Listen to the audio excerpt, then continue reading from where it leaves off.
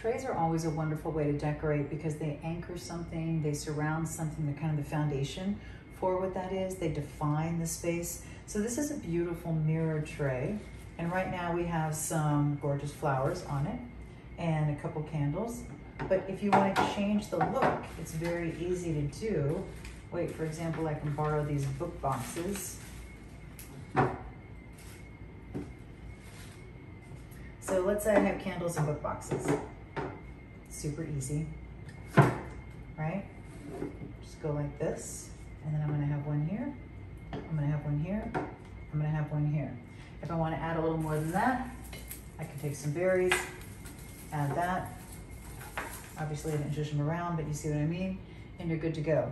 That's because you have a tray to define the space and really kind of focus your attention. I loved it with the flowers, I love it with the candles, and trust me when I tell you, there's a million things you can put on this that's going to make any room absolutely beautiful.